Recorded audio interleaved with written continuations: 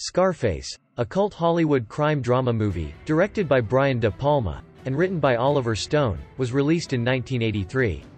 It depicts the narrative of Cuban fugitive Tony Montana, Al Pacino, who lands in destitute Miami following the Mariel boat lift, but rises to become a powerful and exceedingly deadly drug lord. The film is a loose remake of the 1932 film of the same name, and is based on the 1929 novel of the same name.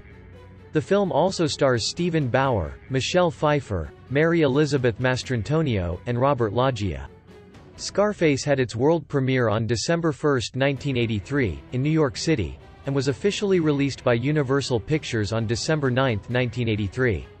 The film's estimated $30 million budget was more than covered by its $45 million domestic and $66 million international revenues. Scarface was one of the first movies to use the swear word, fuck, a lot, 226 times in total.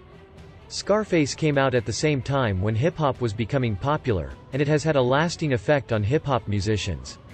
The protagonist of the movie was Al Pacino, who played Tony Montana, a Cuban refugee who goes on to become a wealthy drug kingpin in Miami, only to be led down by his intoxication for power.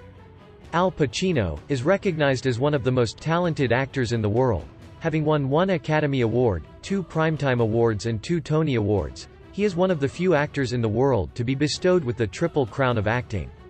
He is still active as an actor and a filmmaker. He was seen in Ridley Scott's House of Gucci as Aldo Gucci.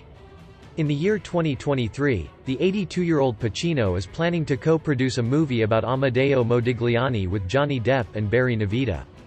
Michelle Pfeiffer played the role of Al Pacino's wife Elvira. She is Frank Lopez's, Robert Loggia, mistress, and after he dies, she marries Tony Montana. Pfeiffer has been one of Hollywood's most bankable actresses for 4 decades. In 2007, she got a star on the Hollywood Walk of Fame. Several publications have stated that she is one of the most beautiful women in the world. She is also regarded as a sex symbol. Her roles in Dangerous Liaisons, 1988, and The Fabulous Baker Boys, 1989, for which she won a Golden Globe Award, got her nominated for 2 Academy Awards in a row, for Best Supporting Actress and Best Actress. Stephen Bauer played Manny Ray, Tony's best friend and right-hand man, who along with him, rises to become the head honchos in the cocaine business. He was the only real-life Cuban from the main cast. Stephen Bauer, the Cuban-born actor, played Eladio Fuente, the leader of a drug cartel, in both Breaking Bad and Better Call Saul. Mary Elizabeth Mastrantonio played the role of Tony's sister Gina. In Scarface, Tony is seen to be overprotective about her. She was nominated for the Academy Award for Best Supporting Actress for her role as Carmen in the 1986 movie The Color of Money. Her other movie roles include The Abyss, 1989, Robin Hood, Prince of Thieves, 1991, and The Perfect Storm, 2000. She played Madeline Burke on the NBC action show Blindspot from 2018 to 2020. Robert Loggia portrayed Miami drug boss Frank Lopez, who trains Tony and Manny to rise in the underworld.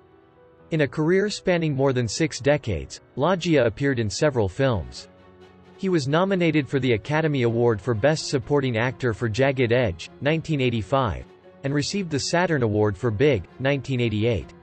On December 4, 2015, at the age of 85, he died in the Brentwood neighborhood of Los Angeles of complications from Alzheimer's disease. Miriam Colon portrayed Tony's principled mother, Mama Montana. She was an actress from Puerto Rico. In New York City, she founded and directed the Puerto Rican Traveling Theater. She was awarded the National Medal of Arts by President Barack Obama in 2014. On March 3, 2017, at the age of 80, she passed due to complications from a lung illness. Tammy Lynn Leppert, a teen model, appears as a prostitute during the chainsaw scene. Leppert vanished 5 months later and has been missing ever since. Gino Silva portrays the Skull, the assassin who kills Tony Montana. Sidney Lumet was first hired as the film's director.